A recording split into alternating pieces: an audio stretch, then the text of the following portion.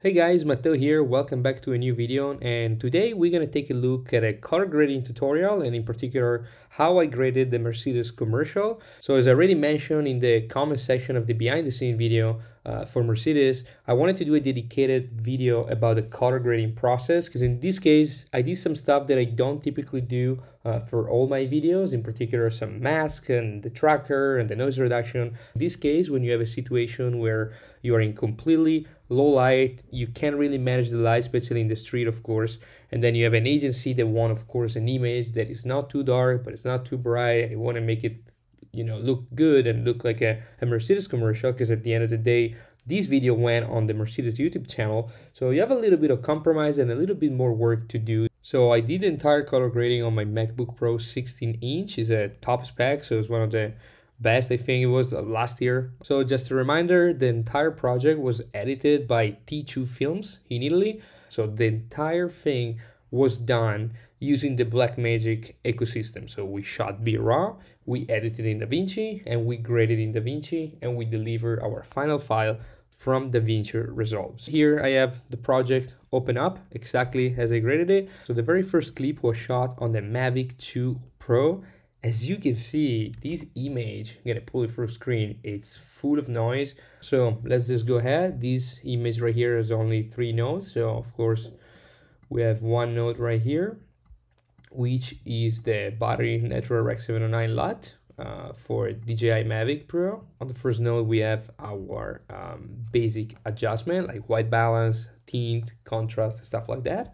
And it already looks kind of good in my opinion comparing to what it was. So when we deactivate all these and we see the log image is really bad, but then after the color grading it looks like something completely different. So some adjustment right here. So in this case I dropped the temperature to 530 because I wanted to make it look cool. So this is the image without that adjustment right here. And then of course I brought down the shadows a little bit, the mid, the gamma, and the gain. And then on the third node, I basically added a little bit of noise reduction, not too crazy because it might damage the image and make it look like machine's not that good. And then I added a little bit of sharpness because in this case, it was really blur. I mean, again, if you see the original file, it was pretty bad. But then when you add this, and this, when you think about it, it looks something completely different. Let's move on. Again, there are some clips that are like half a second. Again, I want to mention the insane job that Matteo, the editor, did. These guys, again, is 1 minute and 21 seconds. Look how many clips we have in here. But let's go back to our image here, and there is something that I did here that is pretty important, and you're gonna find along the entire video. Basically, the biggest problem we had in the streets, we were not able to control those yellow lights. So there were some street where we had LED light, but some street had those weird green yellow lights that I didn't really like. I'm gonna show you very quick. Of course, this is the battery Natural Rec 709 LUT. These are our basic adjustment, and I'm gonna show you the log right now. This was the image, the log image, and then we fix it. So the biggest adjustment right here and all over in the camera car and in the street, it was this one right here. So this is U versus SAT. So basically what I did here, I pick up that horrible yellow light that you see here. So this is the yellow in our graphic right here, and I completely desaturated. And doing that, it actually helped to clean up the image. As you can see here, it looks pretty natural right now. This was really bad. When I saw it, I was like, whoa. So there's nothing too crazy here happening. There's some adjustment right here. Temperature, of course, dropped to minus 700. And keep in mind, guys, you can also go here and change the white balance. But when you shoot raw, I just go to the temperature and it does pretty much the same thing. So anyway, log after. So this was one, and this was another one. We shot this with the Blackmagic on the gimbal outside of the car. So for this one right here, I of course stabilized it a little bit because it was a little bit too shaky, and we got our Natural Rec 709 right here, battery, and then our basic adjustment. And that's why I tend to capture when I shoot stuff as I wanted them. So I try not to think about, oh, I wanted to fix it in post. No, you don't have to fix it in post. Just try to capture it in the best way possible. And the only thing you have to do in post is simply adding a LUT, converting to Rec 709, and do your basic adjustment and call it a day. I think that's a big deal because it's going to save you so much time and hassle in the post-production process. And let's move on now. We are in the studio, and here is where I had to find a little bit of compromise because of the agency, because of course they wanted to see the car. So if I add all these level right here, that's basically how our image look with only the natural Rec 709. So in this case, I try to add a little bit of contrast. Of course, what happened, the car becomes black, and all these nodes right here, they were basically to light up the car and just try to balance the light a little bit better. So in this case, first one right here, I did a mask. Here I add a little bit of light, so the mask didn't go up here because you could see like that it was a little bit too much. So then the second node that I have here, it's another mask, but this time is inverted. So basically what this thing does is you set up a mask, you click invert, and basically then you drop down your exposure around the car. So the car tends to pop up a little bit better compared to the background. Again, I'm gonna turn it off and on. And then the very last one is just a mask on the light because it was blowing up a lot. So when you activate it, you see this is with the mask and this is without. So it helps quite a lot actually to bring down that blur in the lights of the car. Again, let's take a look at the log, full screen maybe, right here. And this is the corrected image. Let's move on. This is another clip in the city. I mean, you can barely see. This was like 1 second what I did, natural Rec 709, basic adjustment. That's the big difference right here. Okay, now we are on the bridge. This was one of the trickiest shot of the entire video. This is the log image. This is the graded image. A lot of nodes here, but the problem in this case is that there wasn't a lot of light. We were at 3200 already. Of course, when there's not a lot of light and when we are at 3200 in such a situation, it's extremely hard to give the image a nice contrast without making like the car look very dark. So let's just try with our battery natural Rec 709. Check this out. The car is really dark. The street and the back is super yellow. That was a problem because here it wasn't too bad.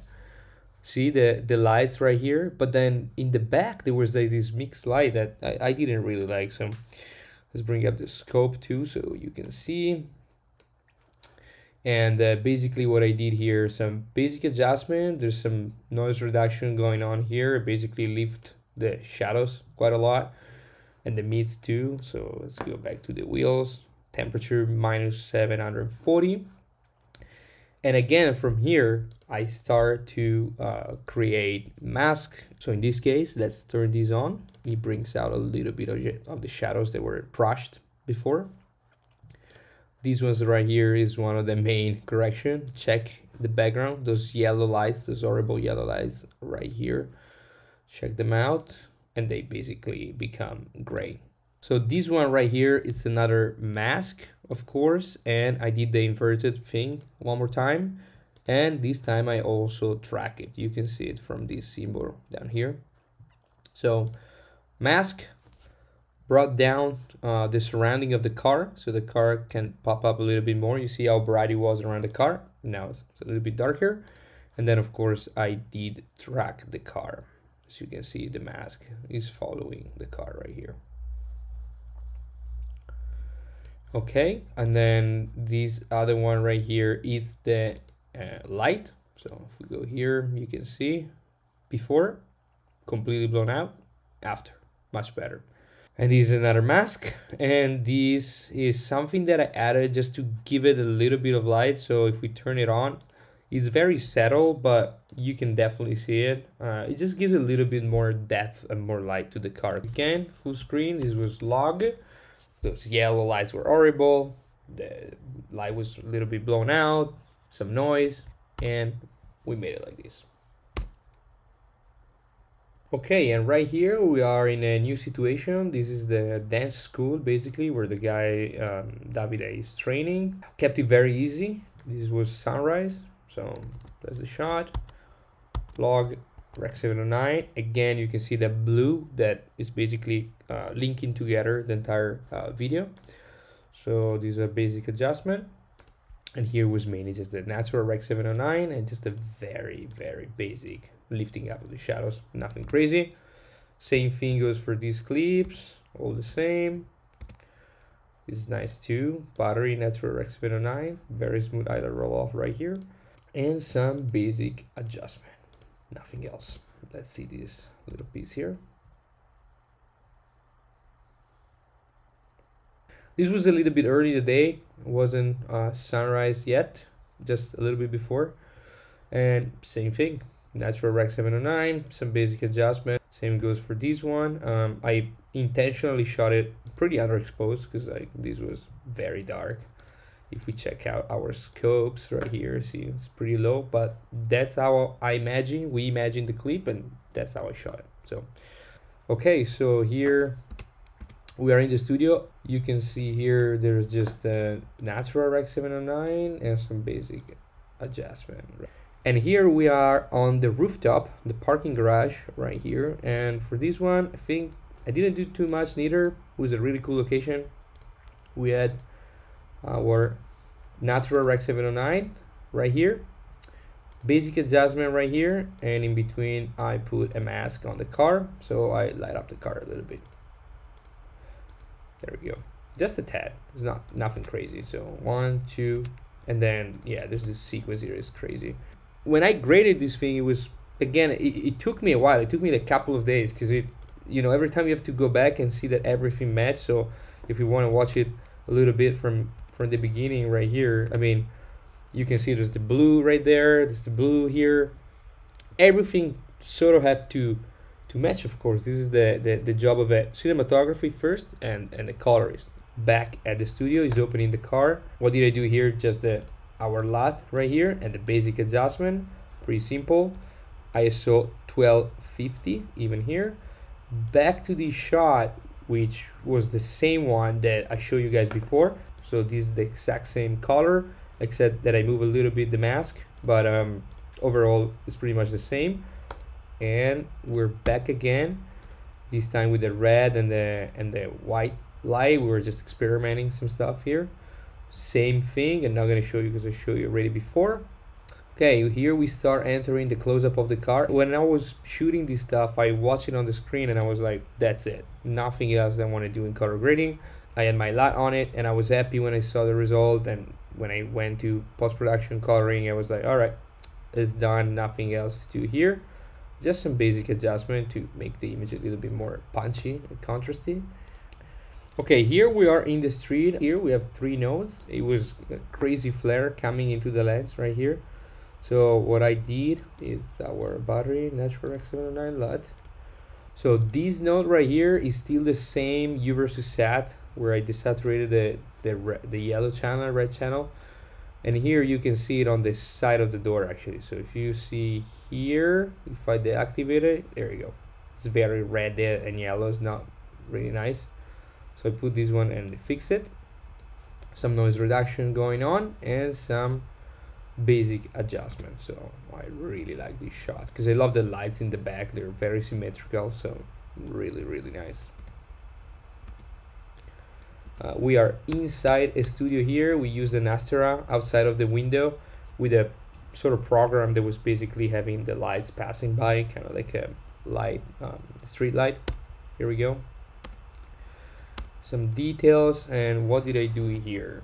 So nothing too crazy, I guess. LUT, basic adjustment. It was a little bit too yellow, so we shot 3600, but then I think I went ahead and dropped the temperature to 700 to keep that cool feeling. Boom. This is really nice actually.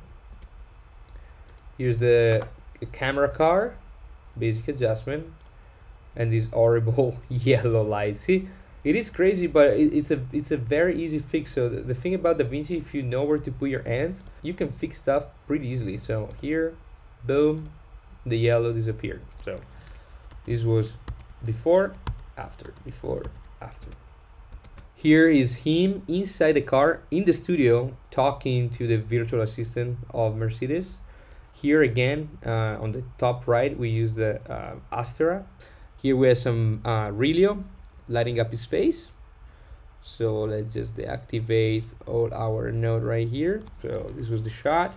And we shot this one on the Leica R 90mm. So before, after. This is the close-up of Mercedes assistants. The flare that you see right here on the top right, that's Relio. It's a little Relio light, which I love. Before, after. See, keep the blue as the main theme of the entire video. Okay, let's go ahead and we go to another Mavic shot. This was another camera car, so nothing too crazy. Again, got rid of some yellowish going on. Battery and my basic adjustment right here. Boom. Great edit here.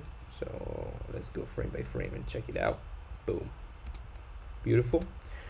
And then we're back in the studio, and here, of course, guys, the situation are kind of the same, so kind of going a little bit faster because you already figured it out. But yeah, LUT, Rec 709, and basic adjustment.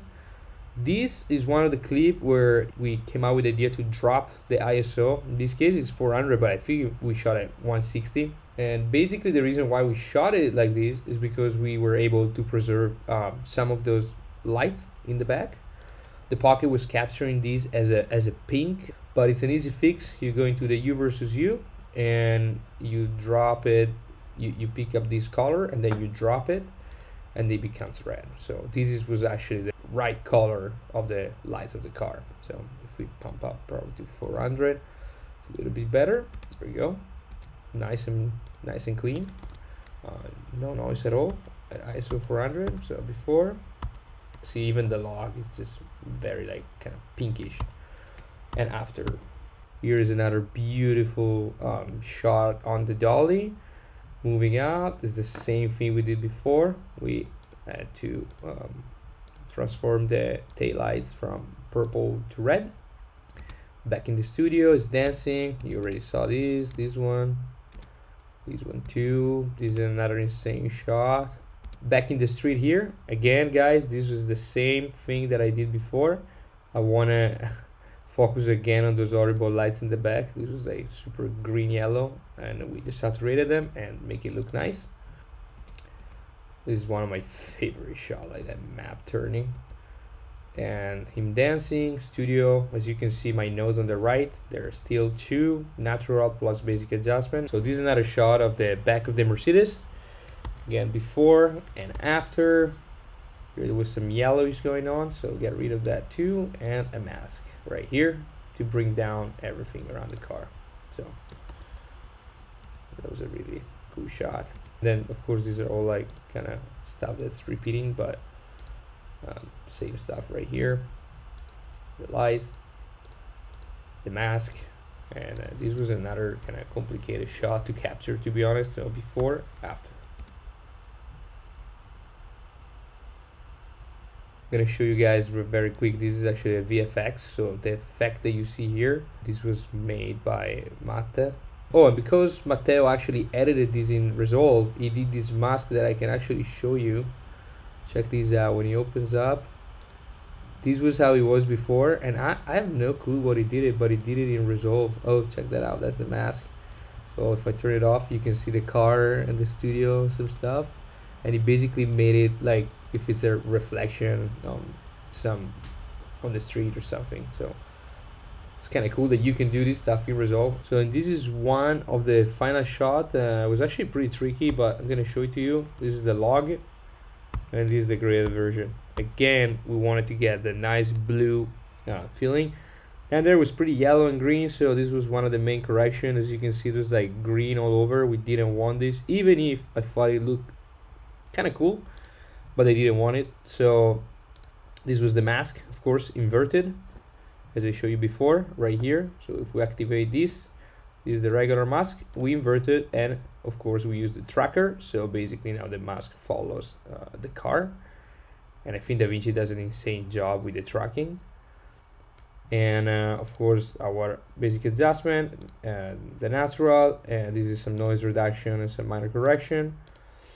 And this, it was a pretty important correction because they hated the blue on the license plate, so they wanted to correct this. And in order to do that, I did a U versus SAT again, and when you activate it and you go here, you can see U versus SAT. I basically pick up the blue color and I drop it and completely desaturate it. So this was how the license plate used to look, and this is with the mask. So again, before, after. Okay, some other super quick shot, check that out. Dancing and get detail. Here it's all like very simple, like exactly what we did before. And then we're back to the gym. Same thing, guys. Some more studio. Here was like just a zoom in into the shot, and kind of like it. And I think that Astera did a great job here, because you kind of, I mean, maybe if you stop and you go frame by frame, you can tell. But if you check this sequence right here,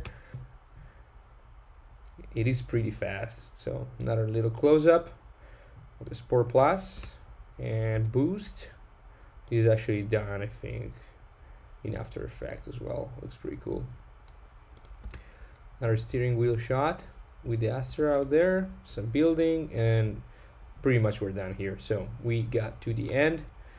So there you have it, guys. I hope you enjoy it, and I show you the entire color grading process. This was the exact same project that I graded for Mercedes. Thanks so much for watching, guys. Let me know if you like it. Let me know if you want to see more tutorial, and I'll see you in the next video.